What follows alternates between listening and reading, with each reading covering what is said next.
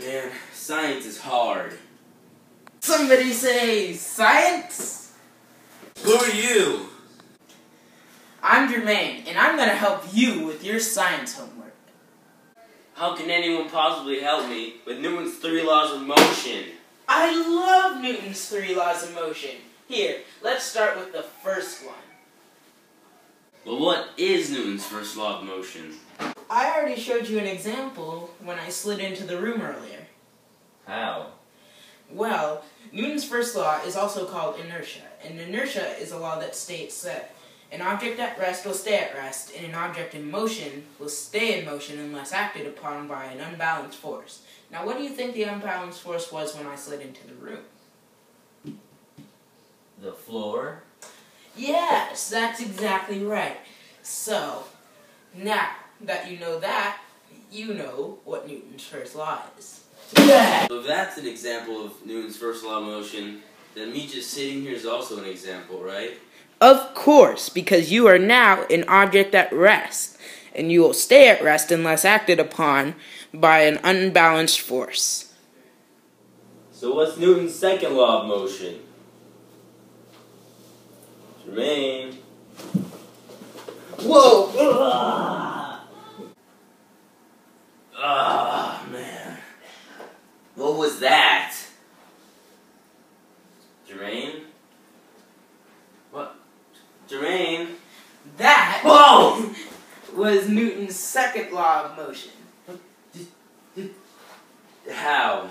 Because Newton's second law of motion is that the acceleration of an object depends on the mass of the object and the amount of force that is applied. That's still kind of confusing. Well, let's think of you as the object with a certain amount of mass. Now, I would have to apply a certain amount of force to get the acceleration to make you go into that room. Do you get it now?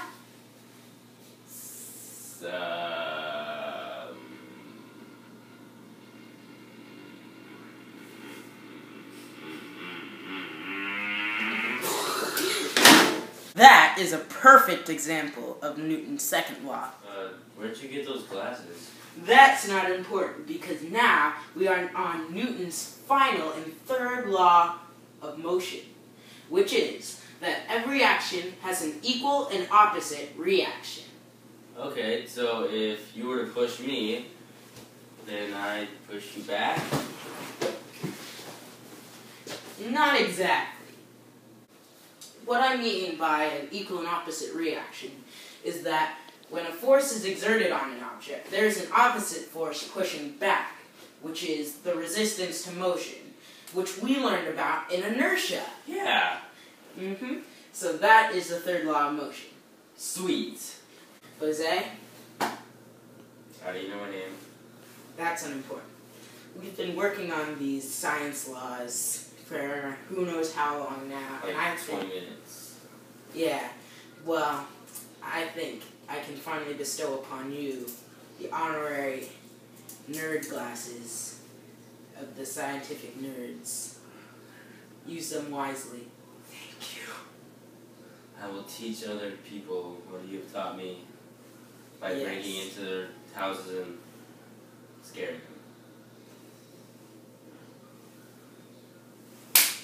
So, can you help me on my math homework?